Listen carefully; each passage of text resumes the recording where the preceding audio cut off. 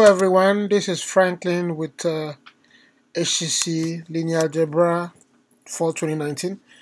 This Python code is meant to solve a problem that the professor gave in class. It was an extra problem where we had to draw a graph with nodes connecting to each other, and I'm not going to describe the rules of the game or the rules of drawing the code, the different nodes and connecting them together, but all I know is that every node has to be connected to every other node in the graph, and the different arcs connecting each node are unidirectional, so they are not two-way traffic, they are just one way. And so I tried with 5 nodes, so we are going to run the code with 5 nodes. With 5 nodes, that's what we get. The speed is pretty fast. So the speed is the slowest is 1. The second to the fastest is 10, and then the fastest is 0. So we're going to put the speed at 10. 10 is slower than 0. It's kind of weird. You expect 10 to be the fastest, but 0 is the fastest.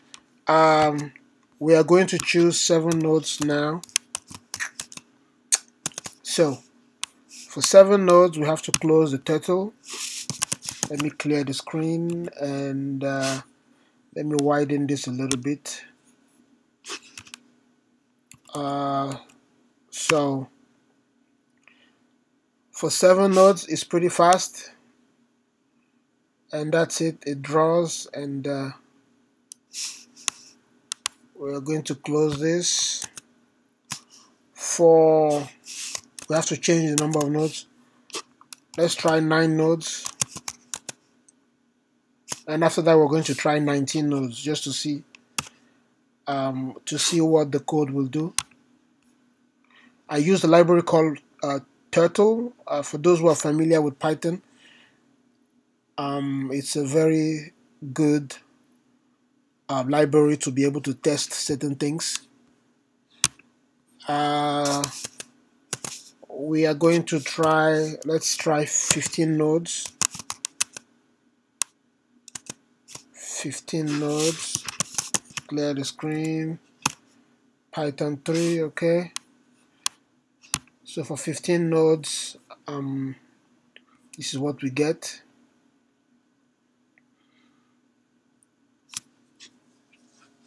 And that's the turtle trying to draw. So basically, every time the turtle draws, it fills a matrix.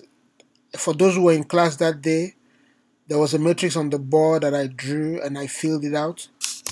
We can look at the value of the matrix right here. So the turtle fills the program fills the matrix in a certain way, and I chose random letters A, B, C, D, E, F, G, H for node 1, 2, 3, 4, 5, just for simplicity. You could make it more complicated by naming each node, but that would be just too much. That's not really necessary. So that was for 15 nodes. We are going to try 19 nodes, and that will be it. Let's run the program one last time.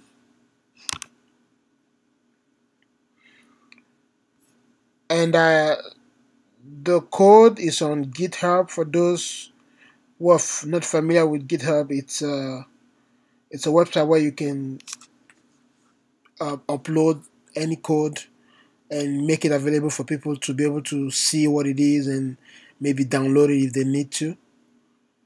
So I had a lot of fun trying to solve this problem. It was really fun, and I really enjoy every part of it. So the program is running. It is trying to connect every node at least with every other node, and that's what we get. Now the only problem is that I would have loved